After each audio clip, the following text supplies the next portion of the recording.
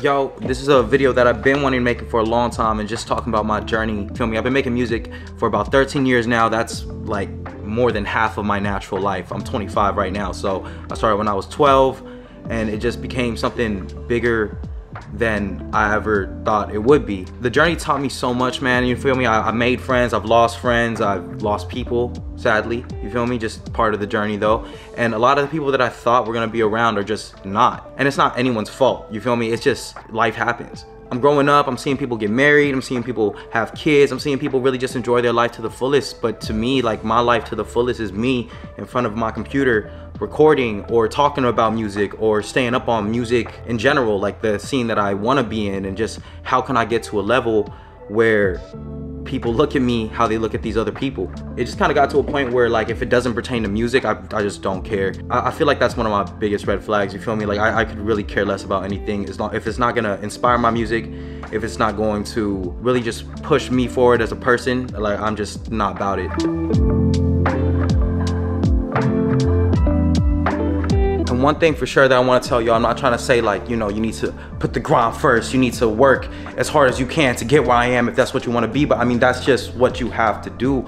And there's a lot of sacrifices that have to be made when you want to be the next star, you feel me? And I'm not anywhere near that yet, but in my mind, I want to be a Drake level artist, you feel me? I want to be as big as I can be in the space that I want to be in. It comes with a lot of work, a lot of sacrifice. I saw this video earlier today where they were like, as an artist, you have two decisions to make, and that's either, do you want to be that mega star, because that comes with playing into the industry, learning all of the percentages and everything, or do you just want to have a good career, be able to tour, have fans, all that? And they're two separate paths, but I feel like I finally know what mine is.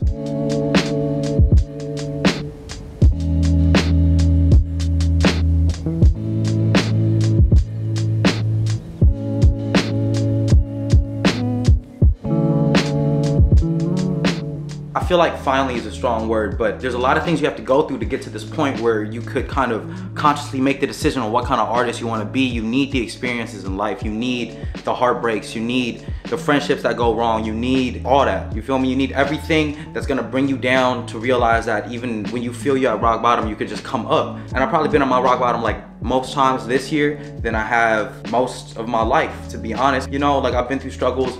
Before Green Tea and Honey blew up, I was kind of sharing a room with my grandpa on a twin bed, you feel me? So to see where we could grow as people and just the people around me and the team that I can call a team, you feel me, around me, is different. It took me about 11 years to find management and just people to put on my team that I feel deserve to be on my team, not because they're trying to make money off me, but because they're trying to grow with me and try to show that, like, you know, there's a lot of different ways that we can pursue this music, and it really is dependent on me because I'm the face, I'm the artist, you feel me? So it's just a journey you have to go through, and every time I see these quotes on Instagram and stuff talking about, you know, it's not the destination, it's the journey. It took me a long time to get that, because in my head, the destination is just where I need to be. You know, I want to take care of my family, I want to get my mom a house, I'm trying to make sure my little sisters can go to college, my little cousins can go to college and everything. So in my head, it's like, how can I get this $4 or $5 million check from a label and really excel at what I want to do, tour the world, 20 to 50, 80,000 people shows, you feel me? Just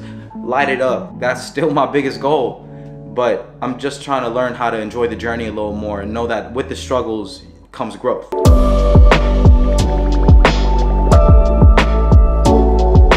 A lot of people ask me about the mistakes I've made and just if I would go back in time to undo them, but to be honest, without those mistakes, I probably wouldn't be the person I am today. And I feel like I'm a pretty good person, you know? I just like to make music and kick it alone. Really, I don't do much.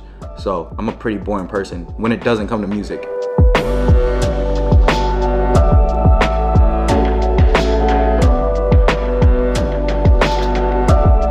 After having my first hit song, I don't even like calling it a hit song just because, like, I feel like it's not at a Drake level 1 billion streams, but I'm chilling at a cool 35 million right now.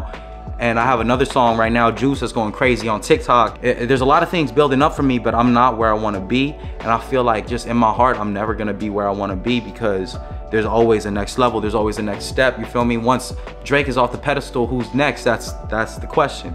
There are times I had to record in my car because I didn't have you know, a studio to go to. There are times that I just learned how to mix and master everything myself because there was no one who wanted to help me. There's times where I had to learn how to do this content creation thing and, you know, alone. But I mean, that's fine. You feel, I feel like doing things alone and just growing in every aspect of my career, not just the music, is what is going to excel me and make me different from a lot of different people.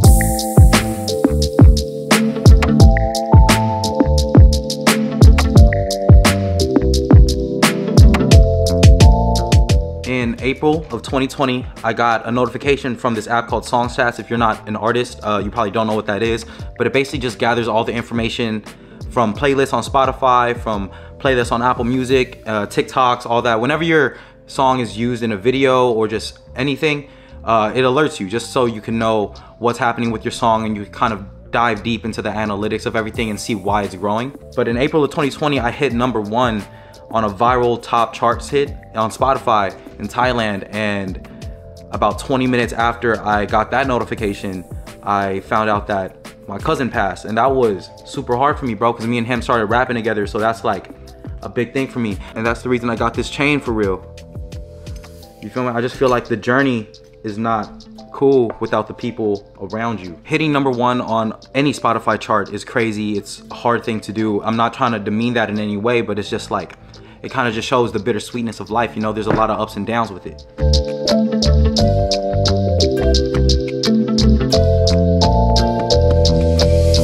Sorry, I had to step outside just because, you know, we need some sunlight in our lives, you feel me? Just make sure you guys get enough sunlight for sure, especially if you're cooped up in your room all the time and all that. To really just conclude everything, bro, like, I love making music, and this is what I'm gonna do for the rest of my life. And sorry, it's a little loud. They are, can't really see it, but they are on like a thing trying to fix this house. But oh, I'll wait. They are going at it, dog. It's okay, dog, what is happening? Yo, it's like every time they stop, they keep going. I don't know what's going on. I hope it stops, but I just want to say I wouldn't trade these 13 years for anything. All the friends I've made, all the people I've met, everything about it, I'm willing to do it for the next 50 years.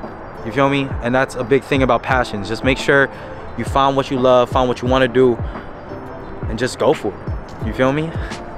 All right, man, Day Tomorrow out. Peace. I love y'all.